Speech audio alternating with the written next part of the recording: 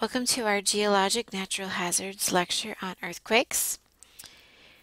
I'd like to start out, as with all of these lectures on natural hazards, talking about what are the hazards and why do we worry about this hazard. So with earthquakes, a primary concern we have is that they lead to a loss of life or injury when structures fall, such as buildings, bridges, or even trees.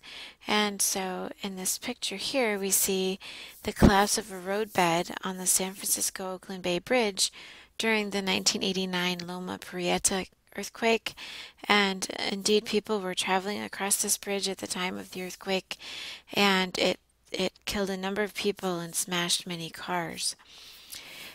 Earthquakes can also trigger landslides, which can bury people, animals, homes, and more. And this is particularly hazardous in mountainous regions and areas where you have a lot of unstable earth.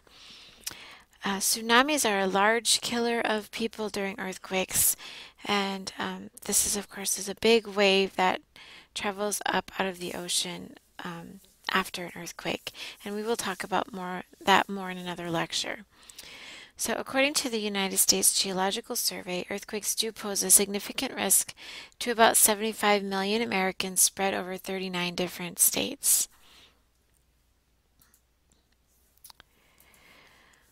Earthquakes are caused where you have a fault where two tectonic plates are moving past one another. As these plates move past one another, there is friction between the two plates, the rocks along those plates, and so they don't move freely, and this causes pressure to build up along the two plates. Eventually, movement will occur after enough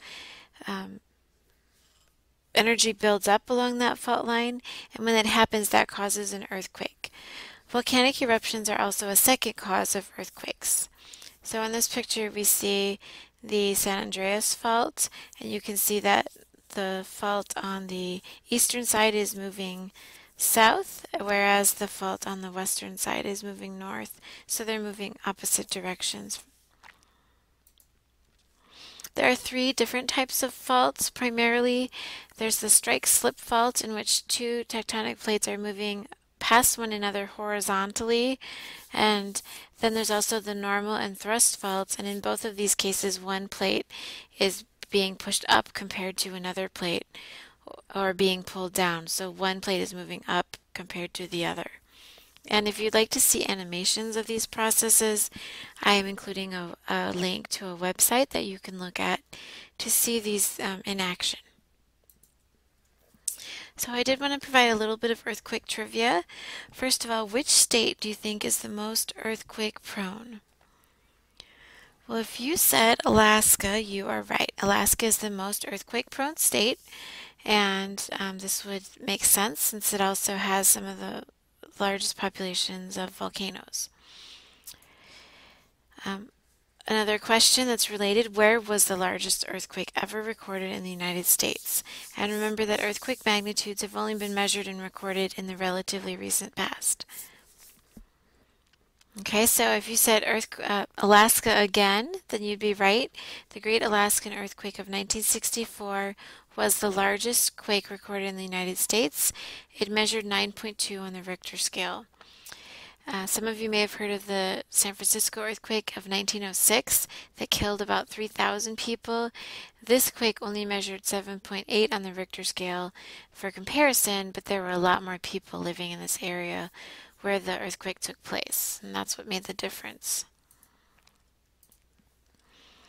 Here you can see a picture of the JCPenney store in Anchorage, Alaska, right after the 1964 earthquake in Alaska. And so it was a multi-story structure, and you can see how the walls on one side just fell off, and the one side of the store is just open to the air now. I also like this picture. It's an aerial photo of damage to the downtown Anchorage, Alaska area. This is L Street, and you can see a crack in the ground where the ground was shaking so violently that it literally put a big crack down the center of downtown and shifted houses. Created using Powtoon.